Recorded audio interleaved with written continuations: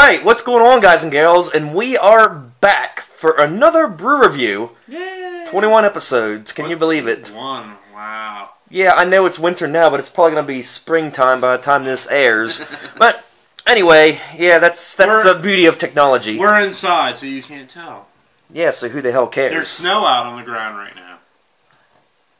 Well, it's being recorded. I'm sure if you're sitting there watching it, there isn't, but who the hell cares? If there is, then there's a problem. But anyway, I'm sorry. Alright, to the subject at hand, we are featuring tonight Holy Grail Ale. Monty Python's Holy Ale, yes. And it says at the bottom here, if I can focus it, come on. Tempered over burning witches. Yes, interesting. Anybody that's a fan of the Monty Python guys, the comedy troupe from England, knows exactly what this is from. The cap is even pretty cool, though. It gets a 5 out of 5 as far as the cap looks. And pretty cool. And let's see, the bottle has some other... Excuse me. Oh, here we go. Black Sheep Brewery, Rochester, New York. So we are back in the state of New York. Mm-hmm. And the company Brew, where this is from, is kind of like a merger between two different ones. Euro Bubblies and, let me see here, Fisher Beverages International. Heineken specialty company in the U.S. Huh, that's weird. So basically these guys merged together in September of 2002 to create Euro Brews, which is the brewer of that. So, yeah. Yes, so we are about to try it. I mean... Like I've said a million times to fill you new viewers in. Yep, we're going to do the opening of the cap test, the body and head test, the smell test, and all that good stuff, as you're about to see. Yes, yes. Monty Python's Holy Grail, yes. So it's kind of like an English...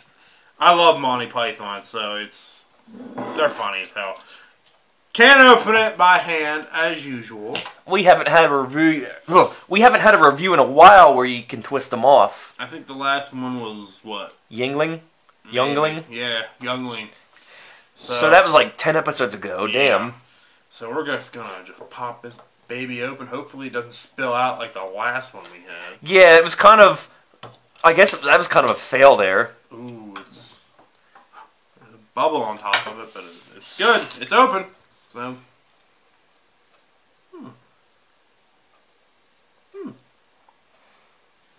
Interesting. Very interesting. All right, we'll trade here. Hi, everybody. Hey, how's it going? I can't really describe the smell. I've smelled so many beers tonight. I can't.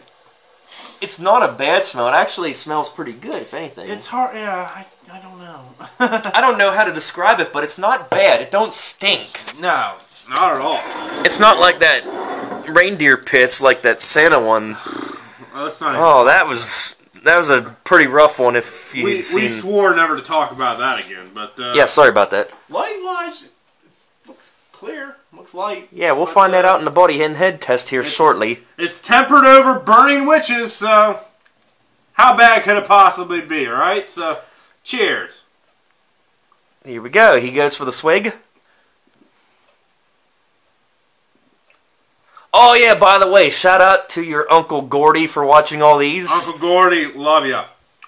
We fixed the lighting, as you can see. Yeah, even though it took 10 episodes to mention it. Or 12, anyway. Oh, damn cat. I think she wants a drink.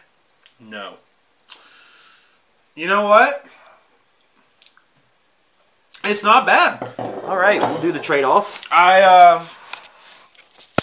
Monty Python's Holy Grail Ale, tempered over burning witches. Let's try it. Monty Python.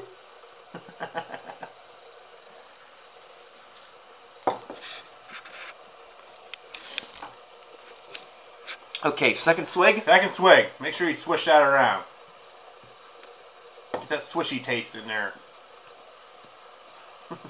Tastes like a witch's tit. No, I'm kidding. It's actually pretty good. You know what? It tastes like a lager. Oh, very, very good burp, too. I have to say, it tastes like a lager. Alright, so we got to do the body and head test. Yes, give me my arm. Thank you. And she wants to join the show. we've mastered. I think we finally got the art of pouring down. So Wayne, you can stop bugging me now. Yeah. Anyway, it's a half tilt as we go up, and then we just kind of throw the rest of it in there like that.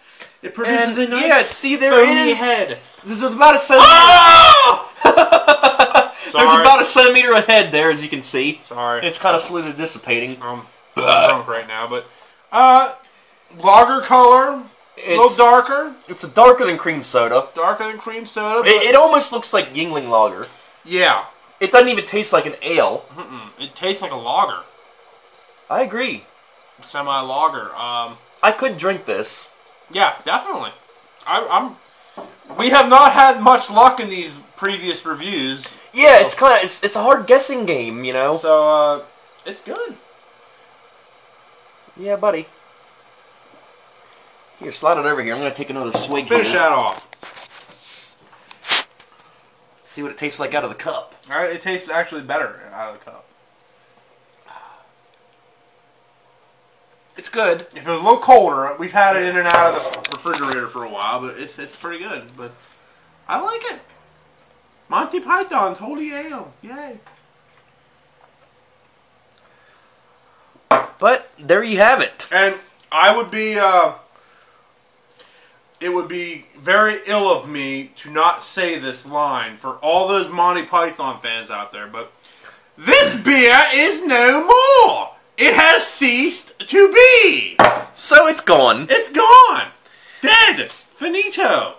Alright, so this is an X beer.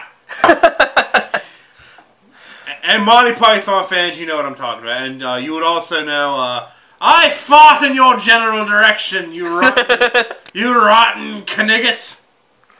Alright, so that concludes this week's edition of the Brew Review, featuring Monty Python's Holy Grail Ale. It's just a model. So, we'll see you later. Sorry, I'm